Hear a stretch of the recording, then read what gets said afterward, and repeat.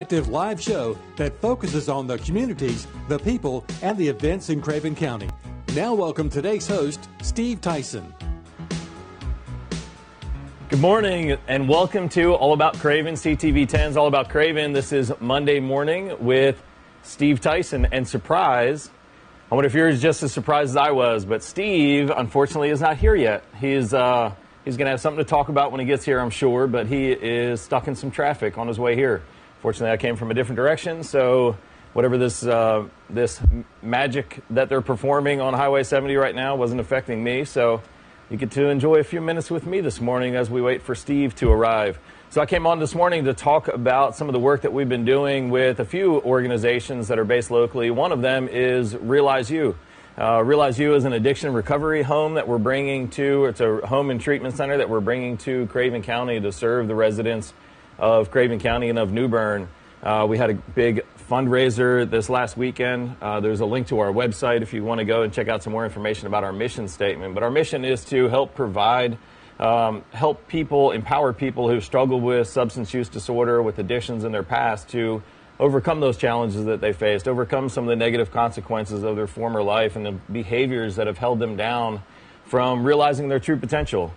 So our program is designed to work with individuals for up to 2 years in a multi-phase program to help them really get back to where they want to be, help empower them with the tools and the knowledge and the understanding to really live the life that they want, to be, make a contribution to society, to live into their potential, to experience some of the success and the happiness that they're certainly capable of if they had the right tools, the right empowerment. So we're extremely excited about this program. There's nothing else.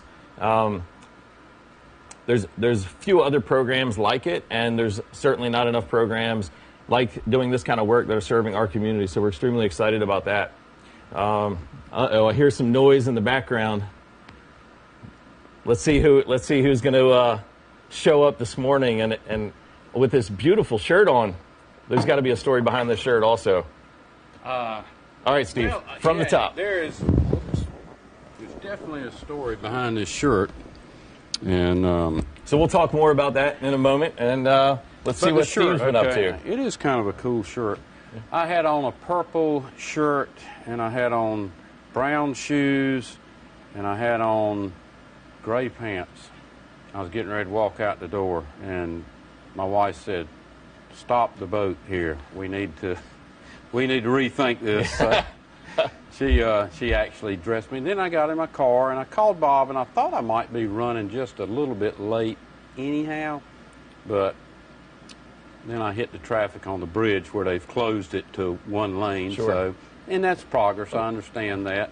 I started to get anxious and get ill, but then I said, nah, cut on some music. I said, Garrett's got this anyhow.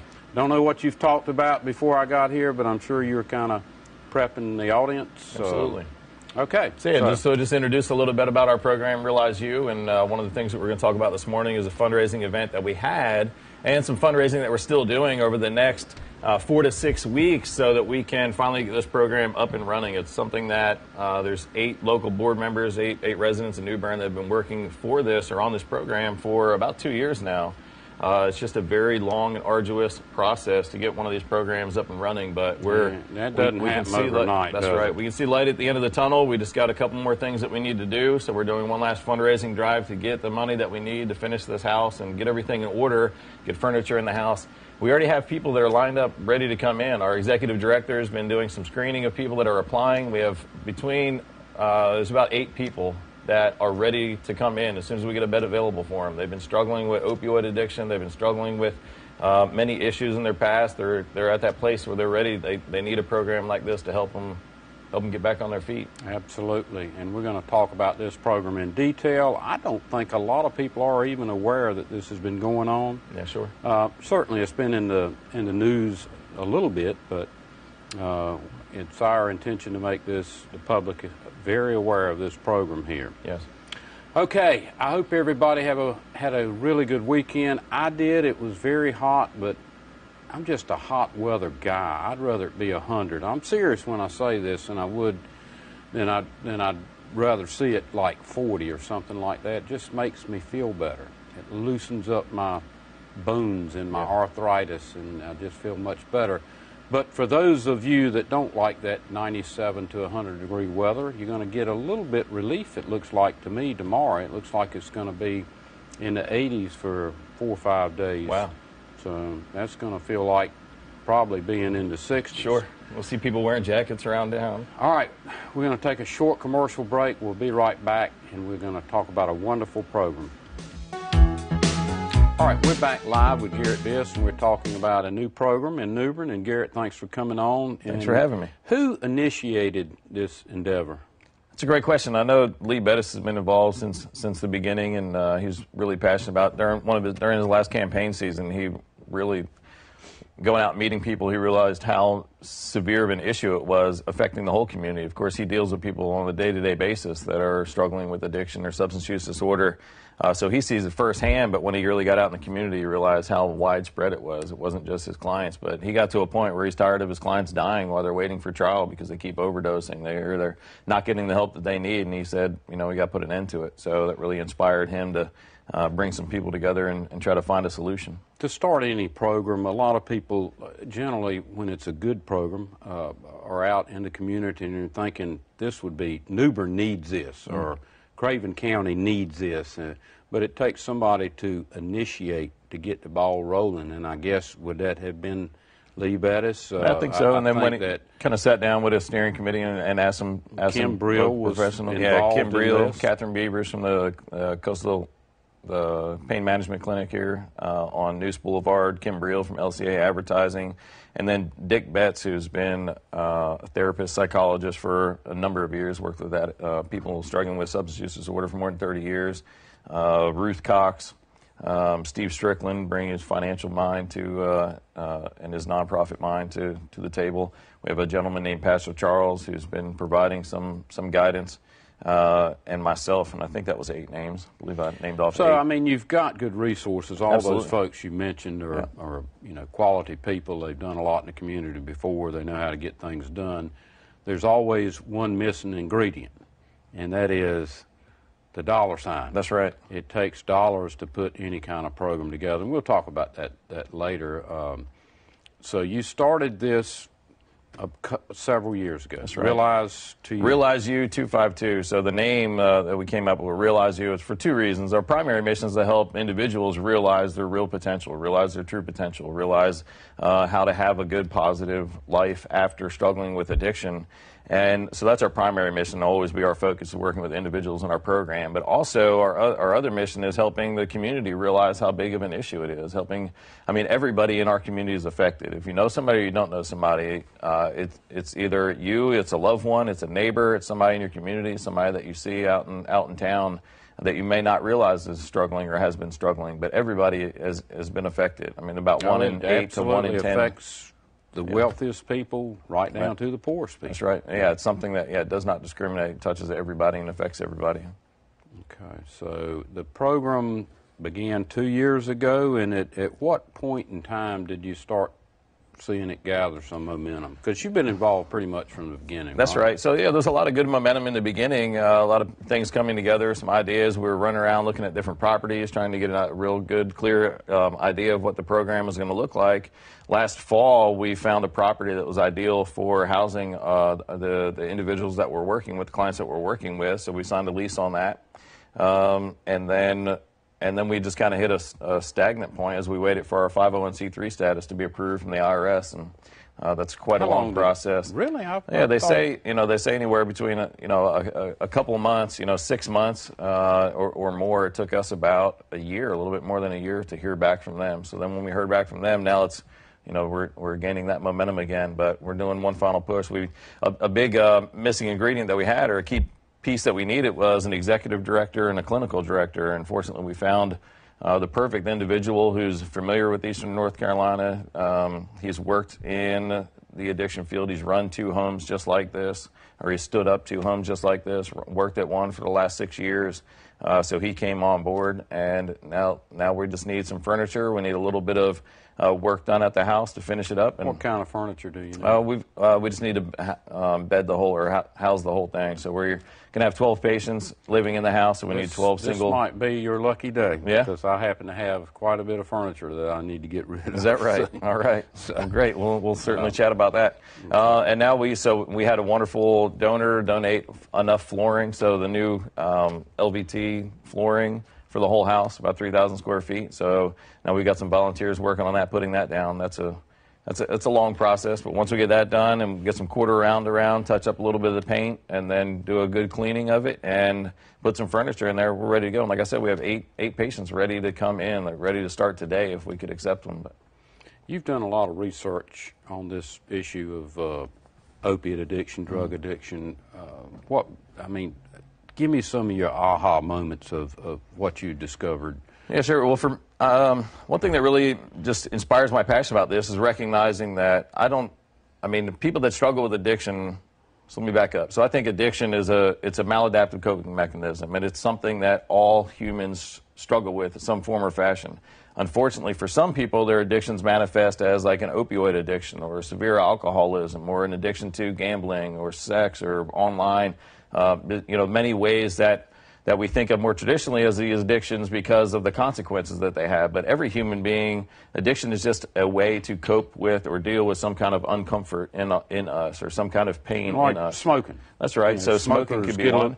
But then other people, there's noble addictions like workaholism. I mean, many people, they My continue wife to accuses me of that all the time, and I think there's something to be said about that. Certainly, and it can always come from a good. It can come from a good place. There's some that there's some things like that. It can, if it's a severe passion or something that we're really involved in, it can come. It brings a lot of good into our life, and it can come from a good place, so long as we're not using it to escape something, or so long as we're not using it to ignore or avoid something that's going wrong in our life. Then a lot of positive can come from that. But I think every human being, we find some way to escape or avoid or numb. For some people, they have a sweet tooth. For some people, they like to do some shopping, and maybe they have enough income, and it's not something that really unravels their life. But for some unfortunate few, either their coping mechanisms weren't good enough when they face the challenges or struggles or the traumas in their life to cope with them in a more natural way or in a less destructive way, or the amount of pain or trauma that they experienced was so severe that nothing else could help alleviate that pain or that discomfort that they experience. So when I realized that it's not an addict issue, a non-addict issue. I mean, we're all human beings. We're all dealing with this journey of life in a similar way. And whether somebody is a severe addict or an opioid addict or not, it's not a difference of kind. It's not a difference of type of person. It's just a difference of degree to which they're using something external to avoid or escape. I know a lot of people used to think that drug addicts were weak-minded. They didn't have any discipline. They were just sorry humans. Yeah, sure. And your research suggests otherwise. It's just the way that they cope with their problems, right? That's right. I mean, we all have our issues, just like you said. And it's all about where they are in their life. So I believe that addiction is correlated to how much of potential we're living into. So I refer to it as realized potential. We all have unlimited amounts of potential to actually succeed or be happy, be fulfilled, make a contribution. But when we face challenges in our life and it affects our self-esteem or our self-efficacy, it affects the tools and the resource and our coping mechanism, the ability to show up because of the struggles that we face, that affects how much of our true potential we express or we live into. And when that gets low enough because of the challenges that you face, because of the pains, because of the hurt, or because of the environment that you grew up in, you just didn't develop the strong enough coping mechanisms, it gets you down to a place where you seek external stimuli to avoid or escape or numb the pain that you're in. A lot of the people I work with, the biggest pain that they have is they don't have enough meaning and purpose in their life. So they use substances or behaviors or anything that's detracting from their life to just avoid and escape that fact. I mean, there was a period in my life where I just didn't have any meaning. I didn't know what I knew I wanted to do something. I knew I wanted to make a contribution, but I didn't feel like I was doing it, and that left a tremendous void inside of me. And I had a long chapter in my life where I was running off and drinking as much as I could, any chance I got, because for a big part of it, trying to fill that void that I felt. So that could be one reason that somebody has that tremendous amount of pain. It's not always because you come from a traumatic background or we think PTSD and we correlate that with addiction. okay, that's certainly one cause of it, but there's a lot of other reasons. Some people just aren't given the idea, given the roadmap, given the counseling or whatever to help them live into their potential and find something that's really meaningful. So many different sources of pain and many different ways to escape that, and unfortunately some have many more drastic consequences. But back to your point about being weak-minded, I mean, if you think that somebody is, another thing that really drew me into this is just the hypocrisy around addiction. So many people will judge or shame somebody who's an alcoholic or an opioid addict and completely ignore the fact that they're $50,000 in credit card debt or they're, 110 pounds overweight. And it's like, you have behaviors that are affecting you. We all have our problems. That's right. And if you're going to say that somebody's weak-minded because they can't put down some opioids or crystal meth or alcohol long enough to, to move beyond that, well, I mean, look at yourself. Let's kind of come with an understanding and with Judge compassion. not, lest ye be judged. That's right, exactly. Right? So the Bible says that, and it's absolutely true. Yeah, let's look at our own selves and then and use that to fuel compassion and understanding for somebody else, because it's only through compassion. One of the biggest reasons for addiction, one of the biggest factors that fuels addiction is lack of connection, lack of having meaningful bonds, nurturing bonds with people. We feel, we're in a society where we're more connected to other people, but less socially, less, the connections that we have are much less nurturing because they're through Facebook or through email. But those nurturing connections that we need to feel loved and accepted, that's what helps people avoid that temptation or avoid those behaviors. So when somebody is judged, when an addict or somebody that's struggling is judged, that only severs that connection even more. It only takes away more of what they need to nurture themselves back to a healthy place. So that's why I always suggest, look at our faults, look at the ways that we are doing things, and use that to fuel compassion or understanding. Hold that thought. We're going to take a short commercial break. We'll be right back. Stick around. We've got a really good program for you today. All right, we're back, and we're talking to Garret Biss about a program that's getting ready to get started up in Newbern, North Carolina to help with drug addiction. Oftentimes when people have a loved one that's facing this challenge, they don't know what to do. That's right. There are some pretty good resources now available. I know HOPE, and I can't remember what that acronym stands for. You probably do, but we just saw it an ad on the. Yeah, that's right. Yeah, they've been advertised. Opioid prevention education. I think it's HOPE. Heroin. Hope, or HELP. It's either HELP or HOPE, and then opioid prevention education.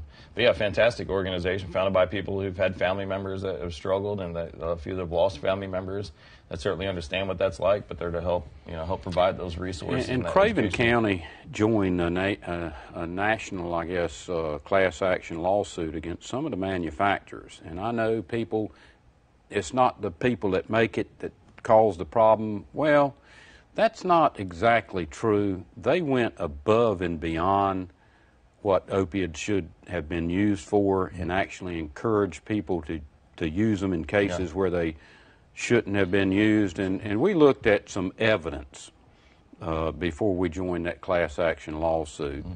And it's they have culpability in this issue. One of those things that kind of snowballs out of control, and everybody thinks, maybe they're not doing something that's positive, but for their individual piece, it's a little bit of a negative effect. So when so many things work together and snowball together, there are some. When you look at some of the research, when you look at reasons that they were suggesting that these things weren't addictive, you could force yourself to come to that conclusion in certain environments and certain situations. If somebody is living a very productive life, they're healthy, they have everything going for them, their chance of becoming addicted to even the most addictive substances is relatively low, actually. So when you look at a population that has everything going for them, they have support, they have good relationships, they don't have a traumatic background, their chance of becoming addicted is low. And if you look at that small piece of the pie, then of course you can come to the conclusion that the chance of becoming addicted is low. This depends on what study you look at. I've read that only 1 in 9 people, 1 in 10 or 2 in 10 people that have been exposed to long-term opioid use actually become addicted for the long term. So that's a large majority of people that don't become addicted or chemically dependent once they go through a titration or a withdrawal process. Did the medical profession kind of change the way that they looked at pain? I mean, when I was young, even going back 20 years ago, and I wasn't young, but I was younger, there wasn't, that I can remember, any so-called pain clinics. Sure. And all of a that's something sudden, I've read over about. a period of, that's a major of 10 piece. years, there was quite a few of them. And I know that they, I know this because I had a friend that used to go there to get pills. And you know, they were quite easy to get. And frankly, he probably abused them. Right. He had a back issue and so on and so forth. But and that's when you look at, you know, injuries on the job, and a lot of people, they're saying that you know, the prescription opioid was kind of like their gateway drug into things that either illegally obtained prescription opioids later, or some people that transition to heroin because they can't get the pills that they need and the heroin's much cheaper. But you look at people that are introduced to these very powerful pain medications, and back to the point of like meaning and purpose. When you take somebody that's been injured on the job or been in a car accident, now their whole life has changed at that point. And if they're taking pills, maybe they're not working anymore, so their sense of meaning is gone. Maybe they're not able to get out and socialize anymore. They're not as involved in their family, so now their natural connections are going away. Those bonding, loving connections are going away. Their ability to do things, just that sense of meaning and purpose from being able to do something. So now you got this back injury, and now you're confined or not as mobile as you used to be. You can't do the hobbies that you used to want to do. When you look at that, I mean, it's a combination. It's the worst. So it's a holistic approach that you have to take. That's right. As you mentioned, you have to give people purpose of life, and that's what our program is really geared towards. It's not just, you know, it's not getting somebody through a detox, and that's not what we're focusing on. We're going to pick people up after they've been chemically detoxed and they're not physically dependent on a substance, to help them put their life back together, help deal with and identify the behaviors, help deal with some of the lingering sources or the lingering trauma that they've had or the lingering pain, and figure out why they're in the place that they are, why they don't have the connections, the meaning, the purpose that they need. Just the positive mindset or the natural emotional resilience to bounce back from challenges or struggles. And we're taking a holistic approach. So the multi-phase program, the first phase is dealing with a lot of individual therapy, a lot of helping somebody identify the troubles that they faced in the past, why they started to devalue themselves, or why they started to seek the behaviors and the chemicals that they have. So that's another thing. So we're certainly focusing on people that have struggled with opioid addiction, but really it's any addiction. So we're going to serve people that, whether they're alcoholics, opioid addicts, crystal meth, whatever their drug of choice has been. It could be a behavioral addiction. It could what be are gambling, the similarities between opiate addiction and alcohol addiction? And so they work on the brains in different ways, but the similarities are it's an effective way of escaping the moment. It's an effective way of escaping your troubles. It calms you. You get a great increase of dopamine in your brain. Dopamine's a natural hormone that reduces our stress hormones, our stress chemicals. So when you're constantly in a stressed state or in a panic state, or you're triggered because of something that reminds you of the past, or just something of your current situation that pain. When I was struggling with that period of my life where I lacked a sense of meaning and purpose, I constantly had to live in that. It was a constant pain that I had to live in until I found a way to escape from it. So either I would escape by distracting my mind and working on a project, or I would escape by drinking something or going somewhere or doing, there's many things, many behaviors that we can do to escape. And so that's the similarity. It's a mechanism for escaping. Now, some people are more prone to one or more prone to another. Depends on what they've been introduced to, how their body interacts with it. Many people become addicted to alcohol because they find it as a coping mechanism, very socially acceptable. It's legal, it's easy to get. Nobody looks at you weirdly. So one thing I want to do to help with this education, raising the awareness, is how much we glamorize alcohol. I mean, anywhere you go into a store, you see little trinkets that says, like, hey, is it wine 30 yet? Or I don't drink alone, I drink with my cat. There's all these ways that we try to, glamorize drinking.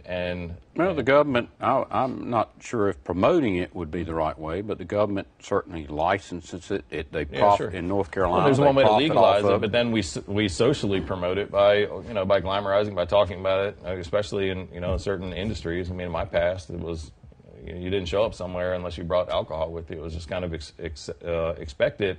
So, and back to that hypocrisy, or back to looking at our own behaviors and comparing them to another instead of judging another person. What would you think if you saw a little napkin or a bumper sticker that said, is it time for my next Oxycontin yet? Is it, I don't struggle alone. I struggle with Oxycontin and my cat. Absolutely. Yeah. And the reality is, I think alcohol is probably a larger destructive force in the country than opiates. Sure, and yeah, we have to look at the numbers as a whole, and I think probably a lot of the negative effects of alcohol are just never recognized because, again, they're so socially acceptable. You know, the troubles that people have at work, or the troubles that they have, marriages, in marriages and relationships, financial, of all kinds. Absolutely, it doesn't get over to that tipping point, or it's just excused away. You mentioned that you would take in people that struggle with alcohol, but that's not your primary focus. Well, no, addiction right? and addictive behaviors is our primary focus. Now, however that manifests in somebody's life. Is there a program like the 12-step program that they use at AA? Is there something like that with opioid? Yeah, sure. There's NA, Narcotics Anonymous. And do they have is it a 12-step program, very similar, runs very parallel to Alcoholics Anonymous. Really, the biggest difference is just the context of the conversations. You know, for people that have struggled with alcohol in their past, it shows up similarly in their life because it's always socially acceptable. You know, where the people that struggle with opioids, you don't go to a friend's house to watch a football game and everybody's passing opioids around. So it's a different experience. It manifests in different ways, different challenges, different struggles than with alcoholism, but very similarly run parallel programs to following a 12-step model to recognizing the issues, working through your own challenges, and Have you studied the history of opiates in this country? I mean, heroin has been around for a long time. Extremely fascinating book called Chasing the Scream by Johann Hari. He had a TED talk called Everything That We Know About Addiction Is Wrong, or Almost Everything We Know About Addiction Is Wrong. And it's an extremely fascinating TED talk. And in there he says the opposite of addiction is not sobriety, it's connection. And he goes through and he really shows all the ways that we lack connection to something, whether it's meaningful, whether it's relationships, whether it's a good sense of values, whether it's a good understanding, a healthy way of processing a troubled past, but all the different ways that we can find connection and therefore overcome addiction. But Chasing the Scream, it does a really good, he's a journalist, so he does a really good job of documenting the drugs. And I've got another friend, Dan Adario, that wrote the book Chasing the Dragon. That's right. Which is his take on heroin and other drugs that he was trying to find and break up cartels going back to the 50s. So it's a really wonderful book. I'd encourage everybody to read it. You can get it on Amazon. I've got that on my nightstand right now. I'm about to crack into it. Are you? Well, good. I know you enjoy it. And if you want to meet Dan sometime, be glad to absolutely love to introduce you. And we're going to have to take another break in about 25 seconds. So money. More money, anything that you can do, or just any resource that you have, any time that you have that you can dedicate. If you go to realizeu252.org, you can learn more about our program, find ways to connect. But we'd love any support that you have to help us help the community with this situation that's such a dire situation in our community. All right. We're going to take a short commercial break. We'll be right back. We're going to talk with Garret for one more segment. All right, we're back with Garret Biss. He is a volunteer with Realize. Hold on, I'm not getting paid for this? You get paid for this show. I'm talking about with your nonprofit. Right. Yeah. Okay, so you've established the non-profit status. Yep. You found a building that you've been working on diligently. You've got an executive director. You've got a clinical director. What's next? And come back to our program. So I think we went off on a tangent. I went off on a tangent. So we're taking a holistic approach to it. So helping out first with the individual, helping them deal with some of the sources of trauma they've had in their past, some of the struggles and challenges they face, understand more of the mindset of addiction, or what addiction is and what it's not, and how it is that maladaptive coping mechanism, and then try to figure out what they're trying to cope with. Is part of the program going to be working? Absolutely. So that's what we'll get heavy on in the later part, is helping people get back to living a day-to-day life, finding meaning and purpose in their life. We've got relationships established with the community college, through the different trade schools. So whether somebody in our program wants to go back and finish their associates, or get an associate's, or get a bachelor's degree, or they got a bachelor's degree in a field that they don't love, so they want to go back and get some training in something else, or there's many incredible trades programs that we have at the community college through the workforce development. So helping them find some greater meaning and purpose and passion in their life.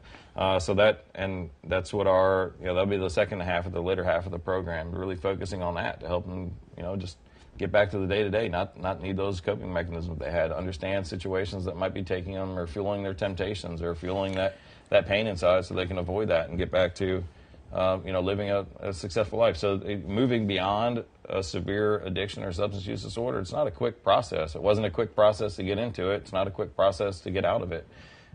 So working with people for a long period of time. Do you have a specific time frame that you work with somebody, or is everybody? It's a multi-phase program. The ideal, we're thinking 18 months to 2 years, but it's individually focused. For some people, they get through a little bit faster. Some people, they need a little bit more time. Some people need more time in the second phase than in the first phase. But that's where we'll work closely with the individual, make sure that we're providing exactly what they need to set them up as best we can for success. But it's not something that takes place quickly. A lot of people, they think, oh, somebody's cured. They went to a detox. They went to a 3-week program, and even a 90-day program many times isn't long enough to help somebody change so much in their life. We've got to change thought process. We've got to help change neural pathways. We've got to help change the body's response to stress and stimuli and develop and foster those coping mechanisms. It can take a long time. But the success rate when you go to successfully graduate through a long program, like an 18-month or 2-year program, is extremely high compared to just going through a detox. If you go through a detox, okay, great, that helps you get the substance out of your body, or maybe it helps you live for 3 weeks without that behavior. But if you're not dealing with that source of pain, if you're not trying to find why that person has such a void, such this need or propensity to escape, then you're not really going to help them out for the long term. It's going to be, they'll move along for a little period of time, then they'll face another challenge, another struggle. They'll get fired from a job, have a setback. Maybe the holidays come around. A lot of people relapse during the holidays because they have to go back and confront whatever that trauma or that pain or that void was. So if you don't work with somebody for a long enough period of time, then you can't really help them change that for the long period.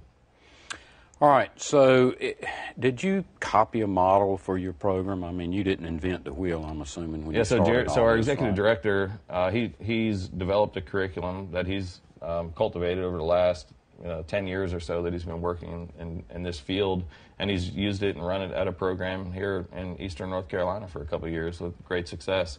But his background and training, so not only is he got a doctorate in education, but he's a licensed drug addiction counselor.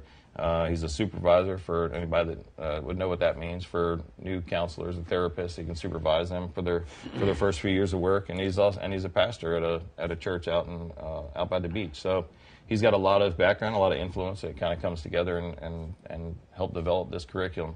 And then through my training, I've had a background studying with human potential training, self-esteem training.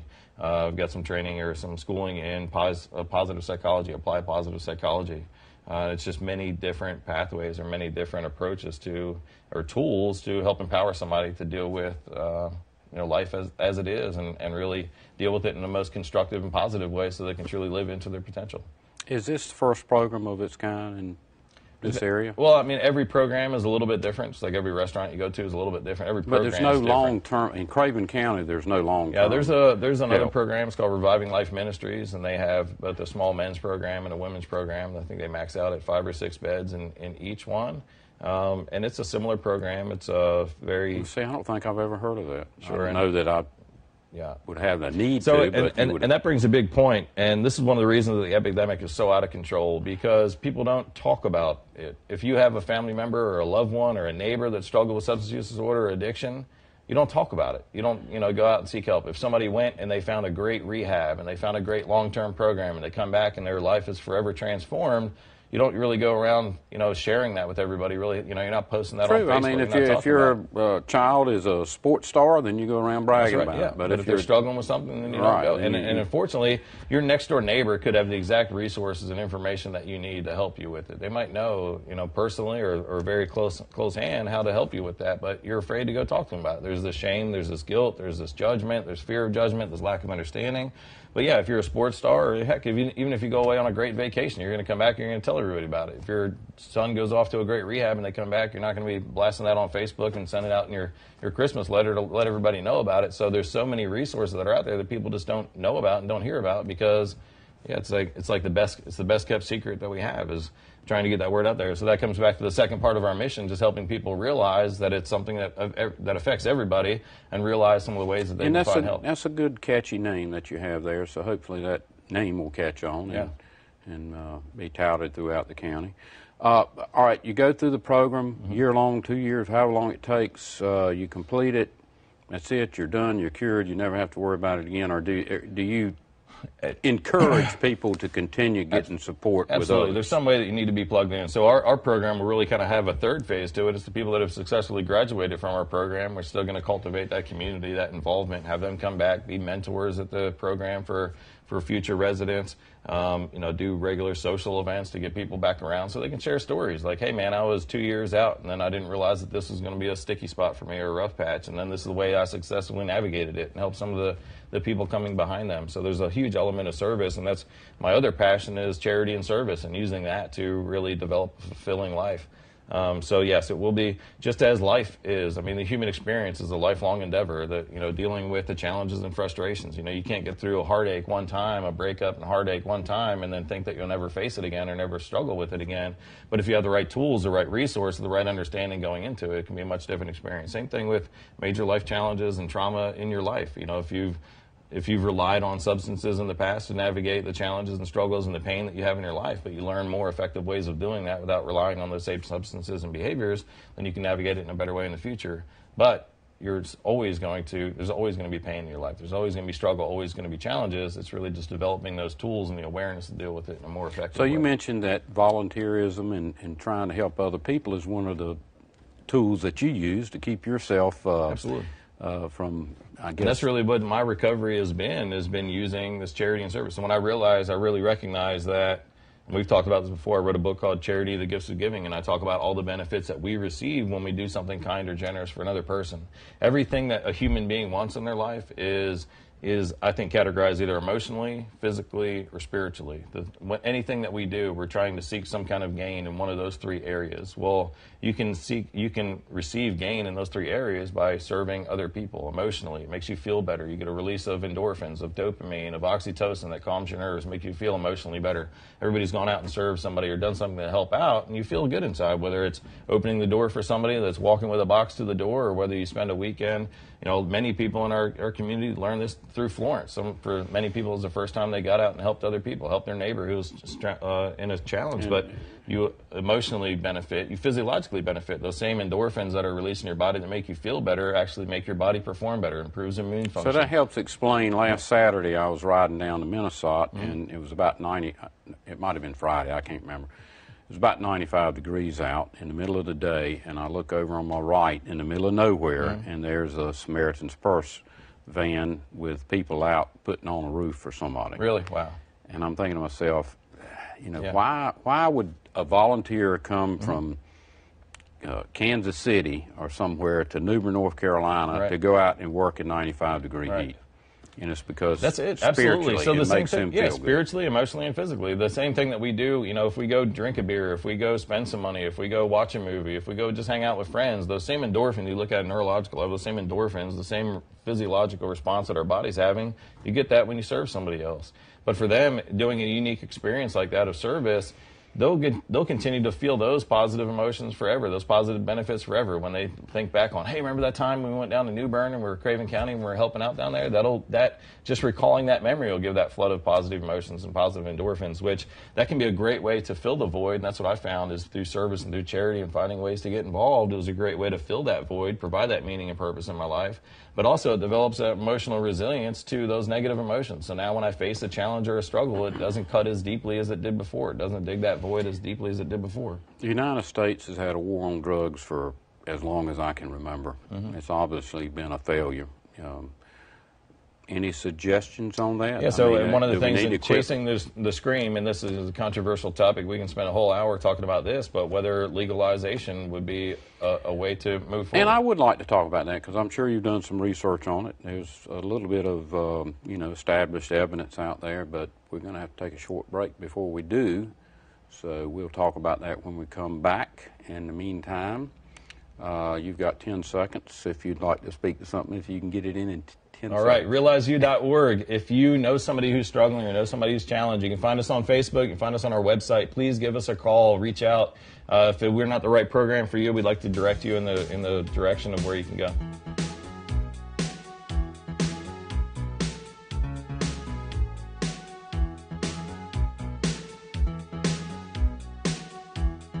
All right, we're back, and this is the final segment, I do believe. We're with Garret Biss. He's been telling us about this new program, which I'm extremely excited about, and I applaud you and all the others that have diligently worked for 2 years almost to put this together. Yes. It should be opening soon.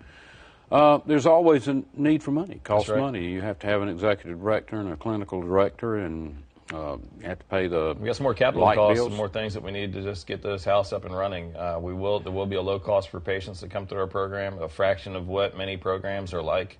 How will the patients pay? I mean, So it's self-pay. Usually patients, for many of them, they'll be getting help from family members, from loved ones. Some will have the resources to pay for it, but we're looking at $850 a month for an individual.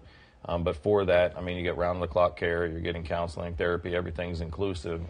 and I could see people getting sponsors if their families couldn't That'll be support another it, thing that maybe a church. That's right, and that'll be the next thing that we look forward to is sponsorship, so we can provide scholarships to some people. There'll be a normal application. If you're accepted in the program, then you can apply for some financial assistance, and if we have it, then we'll certainly make it available. But there are programs to minimize that cost. We find it, it's very important, though. We want to minimize the cost and make it accessible to everybody, but we also need to we feel it's important to have some cost associated with it, no matter how small it is, just so that everybody has some skin in the game, so that there's a vested piece in We mentioned before the last commercial break about the war on drugs, and it's been a failure for whatever reasons.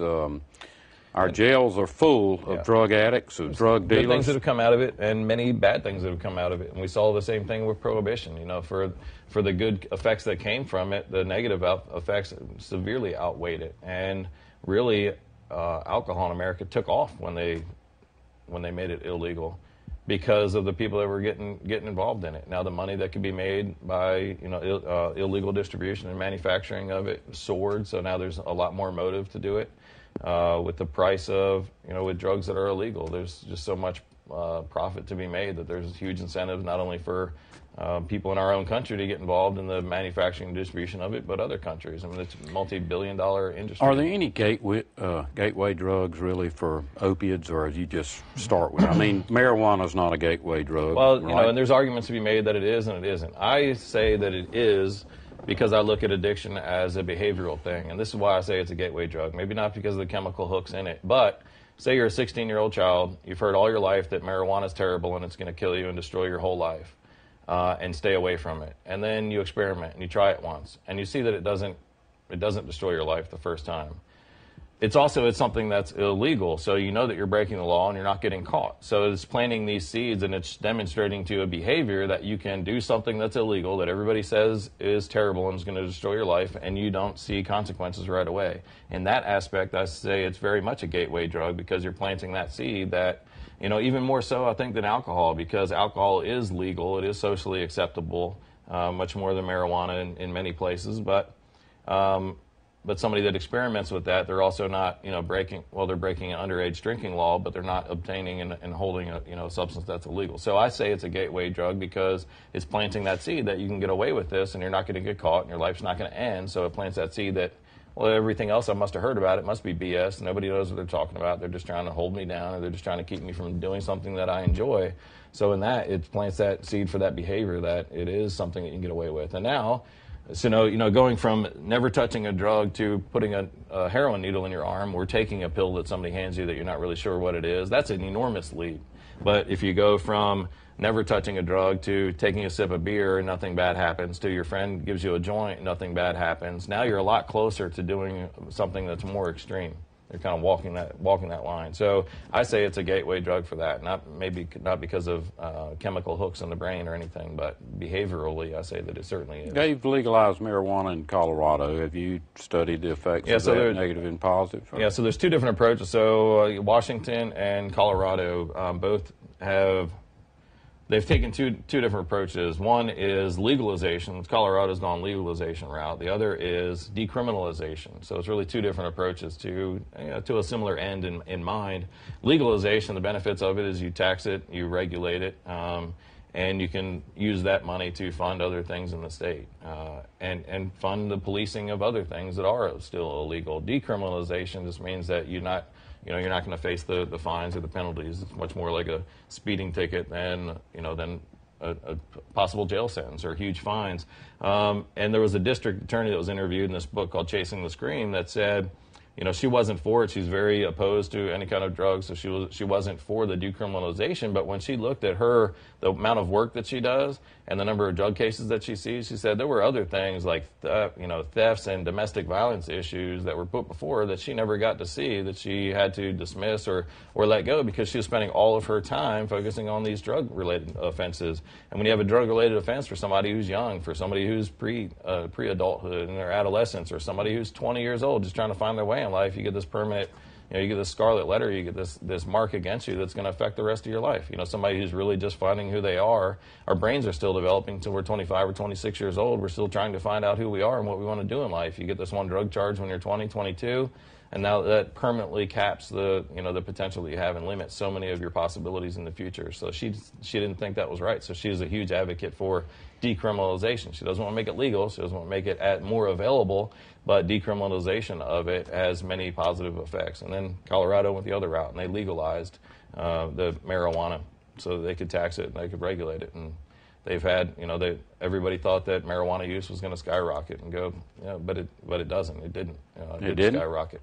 I mean, there's a lot more people using it casually now, but they're not all just becoming addicts and sitting around their house smoking weed all the time. Just like not everybody in the world sits around and drinks alcohol from the time they wake up till they go to bed. And it's available, it's accessible some everywhere. Do, but some are doing that that's right. regardless. And there's some people that do smoke marijuana like that all the time. But just by making it available, and that's come back to my position on it, it's a behavioral thing. Just we got to look at the pain. We got to look at the reason that somebody's trying to escape.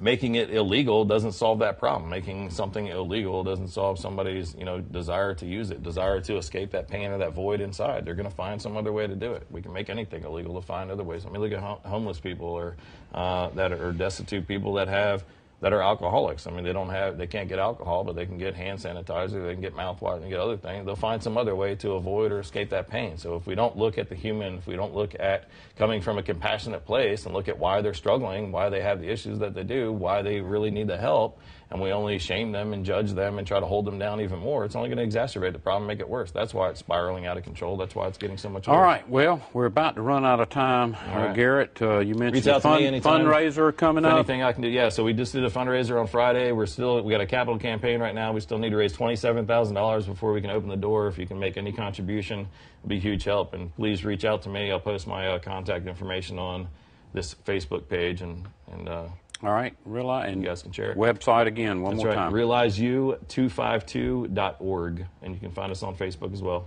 All right, folks, that's all we have for today. We'll see you next week.